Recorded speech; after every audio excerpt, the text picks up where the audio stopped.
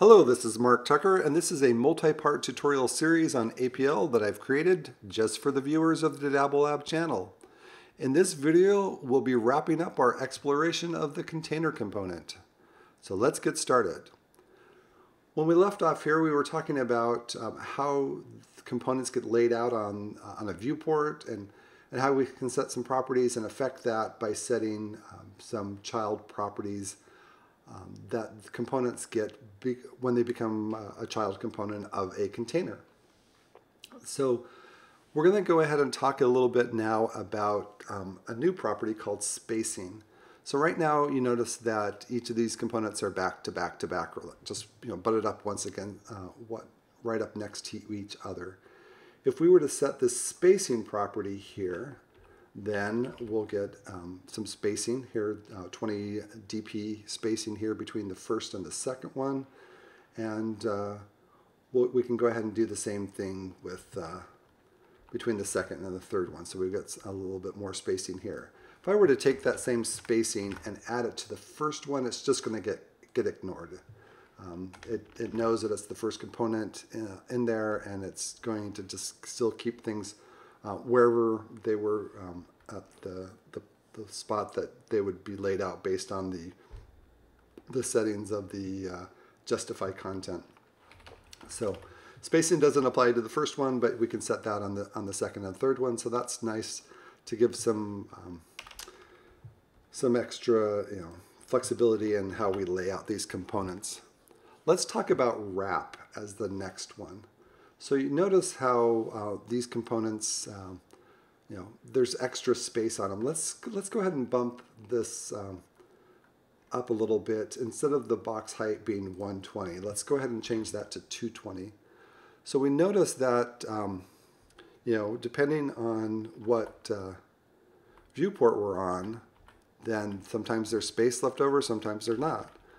Let's go to something really small. Obviously things are cut off here. So what the default property for wrap is set to no wrap. So that's the default property, so things don't wrap.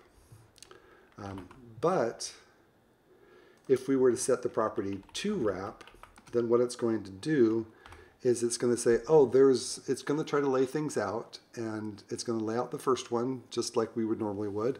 If there's enough space, it's going to lay out the second one. And if there's enough space, it's going to lay out the third one. If it hits a spot where there isn't enough space to lay it out, then it's going to go ahead and move that.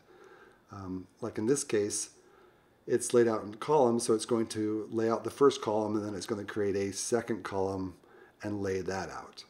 And it's notice how it's following these properties for justify content and stuff. So like if we were to set this to start, then we get this layout where things kind of start to look like a grid that gets laid out with wrapping. So and same thing works regardless of the direction. So in this case, there's enough space. If we were to start playing with the size here of the width, the 220, there's enough space. 320, there's enough space. 420, 420, there's not enough space. And you could change, the size of the orange. Like if we were to start to decrease the orange one to a certain point where it could fit on that row, it would do that. If we got to the point where, it was so big, like 650, okay, it can't fit more than one on, so it just stacks it up into one big column, even though things are specified as row. And once again, that works the same thing over here. There was enough space to lay out 1 and 2, but not 3. So that's how to understand wrap. There is another option, though, and we're going to talk about that with shrink and grow. At this point, we're going to change the box height back to what it was before, 120. And the width we're going to change now to be a relative dimension, which is 100% of the area. So, excuse me. let's say that we've got let's see how we want to lay this out. We've got some space here and we've got some space here, and we don't want that space. So let's go ahead and say that this last one we're going to grow. And so what happens is it says it's going to do whatever the height is and then just keep stretching the height to fill that extra space. So that's one way to do it.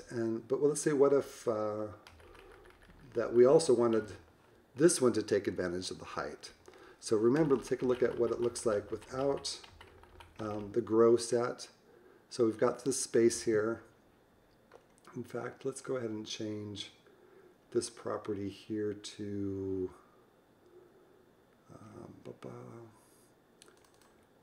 start. That way we get a little bit more idea. So we've got this space almost as big as one of the bands itself. And we're saying that we want to grow this bottom one to take all of that space, and we're going to grow this middle one as well to take that space. Now, how does this grow value work? It's just a value of 1, but what does it really mean? So what it's saying is it doesn't really matter what that value is if there's only one thing that's going to grow. It's just saying I'm going to take whatever that extra space is and I'm going to use it, and I'm going to assign it to this last frame. But if we have 2 of them, then we're saying both of these are competing for that space, but they both have the same value of 1, and so it's going to lay that out proportionally. Now this is a way that it makes sense to me. If we were to say that that space, whatever the height of that space is that we're trying to, extra space is that we're going to distribute between these 2, if we think of that as a fraction, then if we take this value for grow for 1 and add it to this value, because there's 2 children that both have the same grow value, that's going to add up to 2. That would be our denominator. And then if we look at the value just in this context here, this value is 1 over the denominator, so it's going to take half of the extra space that's left, and this is going to take 1 over 2, or half of the space that's left here. So that should mean if we were to increase this value by 2 here, that this would get a little bit more of that extra space than the orange one, or this space right here. So the way that I think about it, I think this is the way it works, is to say 3 plus 1 is 4, so this is going to get 3/4 of that extra space, and this is going to get 1/4 of that extra space. So that's how grow works, and what it does is it works on whatever the viewport size is. You notice as things change, get bigger or smaller, then those bands are changed proportionally based on this grow value. So that's grow. Let's take a look at shrink, and the place that I use shrink quite a bit. Let's do it in this middle orange band here. So like I say, if we were to just have one value here, then it's going to grow and take up that space. And so sometimes we've got like a header and a footer, and then we've got this like some area in the middle, and we want that to take up the remaining space. We kind of want a fixed or proportionally fixed size for the header and the footer, and then whatever there is left, we want that middle space to take up. So grow can do that. So it takes whatever the height is and then it just grows. Another way to do that, though, is we could say we want to set the height here. Instead of whatever it was set here, we're going to set the height for that orange section to be 100%. Let's see. Oh, let's take the wrapping off. There we go. So it's going to take 100%. Well, the blue is here, but it's just been pushed off the screen. So it's, whatever the height is, I think we've got it as 120. Yeah, so the box height is 120. And so it's got box height is 120. It's going to say 100% of the orange of the parent size. And so then it's basically just pushed this blue part off the bottom of the viewport where we can't see it. So this would be a perfect place to then use shrink. What we're going to say is that we want this middle section to shrink. And so once again, we've got a fixed header and footer, for example, on that pink and blue band. But as we move to different viewport sizes, you can see that the orange grows to whatever the space is to fill that. So that's a great way to use shrink in your designs here. So that's shrink and grow.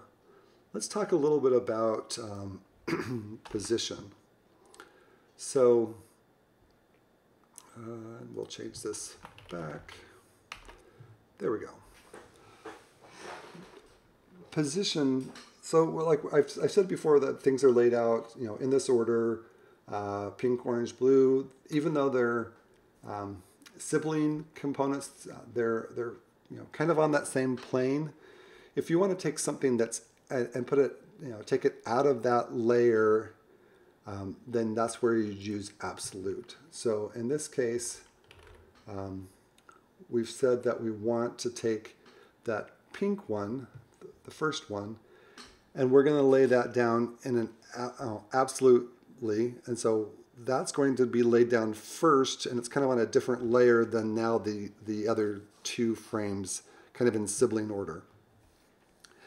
So how do we know that the pink one really is underneath this orange one? We can go ahead and take this property here, and for orange, sorry, there we go. And we can change it to invisible. So now we know that pink's there because the orange is there, but it's just invisible, and now it's there again. So that shows that orange and blue are kind of on the same layer, but underneath it is the pink one. One of the things that you'll use that positioning for is a lot of times you might want to have like a background color or something that you want to take the whole background up, and then you want to lay out the rest of your screen. So we can do that by taking this pink and saying we want it to be 100% of the parent, 100% of the parent width, and we want it to be 100% of the parent height. And so now we've got the pink component that is taking up this whole space, but on a lower level than the orange and the blue are. So that's how you can play with positioning and some additional things with the wrapping and shrink and grow. Now, we haven't covered all of the properties, and there are quite a bit. So I just want to point you to the documentation and a little bit of how that works. So in the documentation here is everything that we want to know about the container component. And it's the properties of the component itself, like we've covered align items, direction, justify content, wrap. Those are properties that are on the container itself. But then when you put a child component inside of that container, then you can look at properties like the align, top left, bottom right, grow, shrink, and the position properties. So that's good to understand that. There's also some properties that we get because it's part of a base component. So all components have some of the same base properties. So that's where we get items like that description, which was just kind of a way of describing what each of the different components did. But the display property that we talked about, height, width, there's an ID.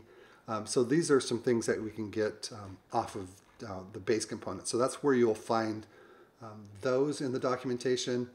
And then if you want to have a little bit more help in understanding how Flexbox works, which is what the container is based off of, there's a website here you can go to that talks about the Flexbox implementation and allows you to play with some of the different properties. So that is the conclusion of this video. So in this episode, we did use the frame component to show off the layout properties of the container. But in the next video, we'll explore more properties of the frame component. I hope you liked this video and found it helpful. And if it was, please let me know, and just with a like or a share. And thank you for watching.